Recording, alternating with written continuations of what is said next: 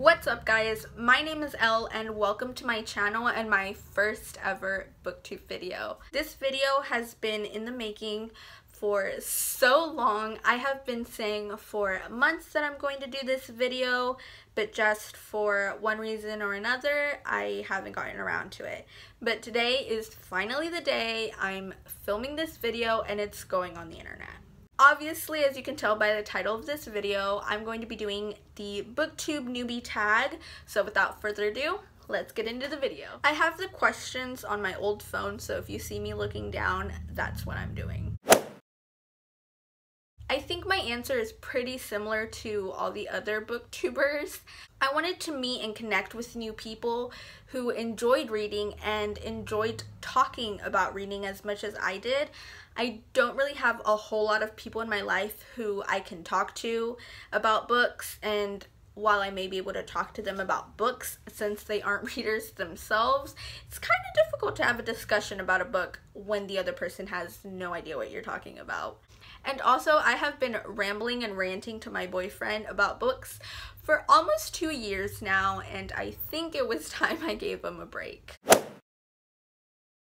This is a difficult question because I feel I'm pretty average, pretty normal, so I don't know right off the top of my head what it is I can contribute. I guess I can promise to always be passionate about all of my videos, to always give 100% in all of my videos. I genuinely care about reading. I genuinely care about the characters that I'm reading about, and though that may sound kind of corny, it's true. So I do promise to always be open for a discussion about books. I'm excited to meet more great and amazing readers. I've already met so many people on Twitter and they are definitely the kindest and most supportive people. I'm excited to read about new books and be exposed to other books through this channel.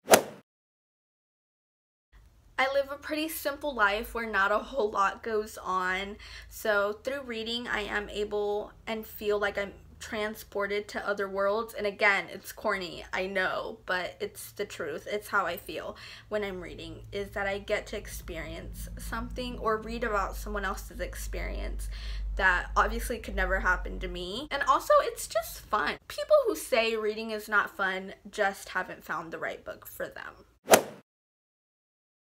This was a question during Booktubeathon, and then I had said it was either the Nancy Drew series by Carolyn Keene or the Fear Street series by R.L. Stine.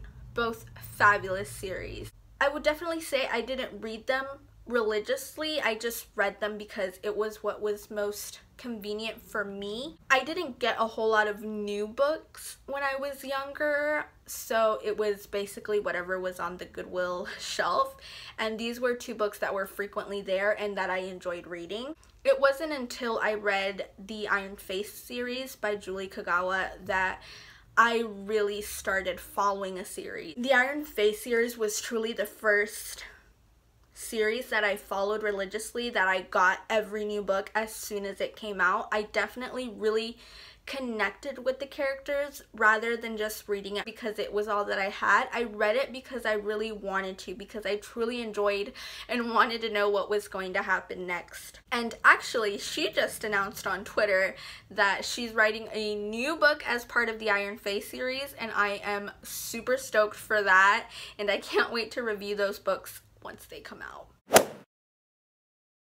I would definitely ask about critical reading, and the first booktuber who comes to mind is Emma from Emma Books.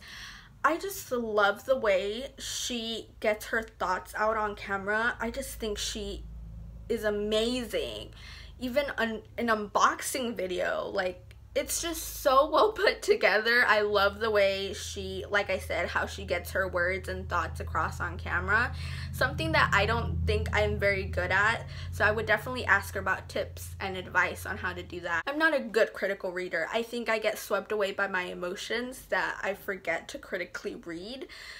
And I do want to get better at that. I do want to read critically, not just for fun. Of course, that's perfectly fine, but it's just a personal goal of mine to read more critically rather than just for fun. And definitely, I think one of the greatest people for that is Emma.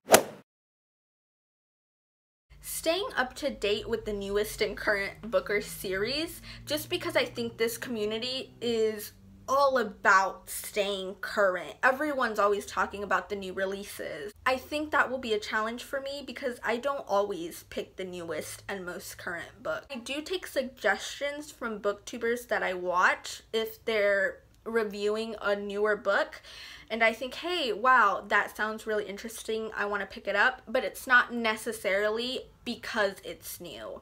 And when I go to the bookstore, I take hours browsing at the books. I'll go and purchase whatever sounds interesting to me, even if it is a couple years old, rather than gravitating towards a new release. I don't know if that will impact my channel or not, but I do think that will be a challenge for me just because there are so many books already that are being discussed on Twitter that I sometimes feel a little left out on because I haven't read it yet. So I think that will be a challenge, just trying to keep up with all of the new releases that are coming out.